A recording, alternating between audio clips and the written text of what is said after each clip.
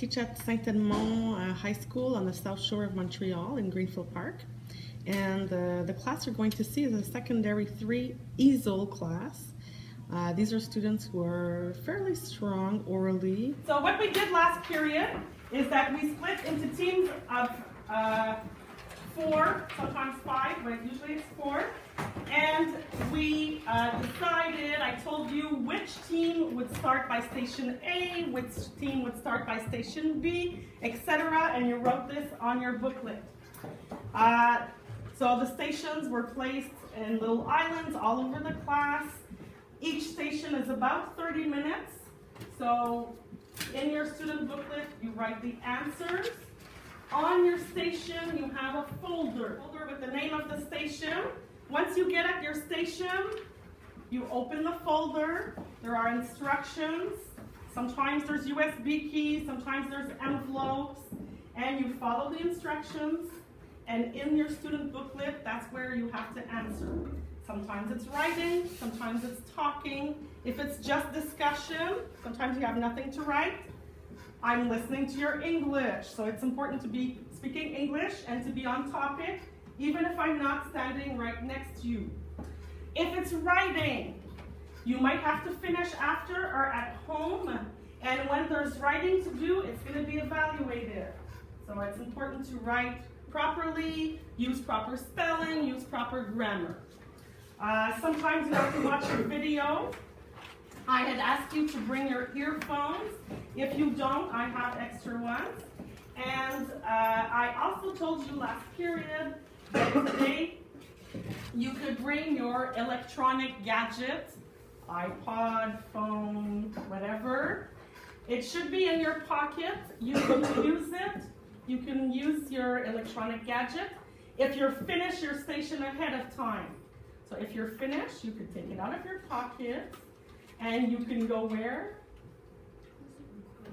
On Quizlet to study your words. Resources needed for the workstations, which you're going to see in this lesson. So it's a workstation approach.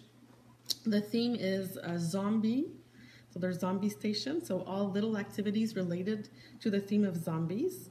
I used the laptops for this activity. Not all stations need ICT, and certain stations, for a teacher who's not that comfortable with the management of all the ICTs, of all the laptops, for some stations we could replace the computer by a paper version. For example, in one part, they go online and read an extract of The Walking Dead, the comic. Well, a paper version could be easily printed for this one. Step 2. What do you have to do? Okay, perfect.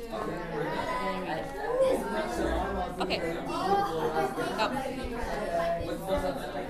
You do, I do this one, you do this one, I do this one, blah, blah, blah.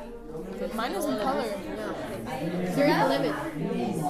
So now we will watch the video. This video chronicles the prank that 2 brothers pulled on their little sister. I have 2 brothers. Oh yeah.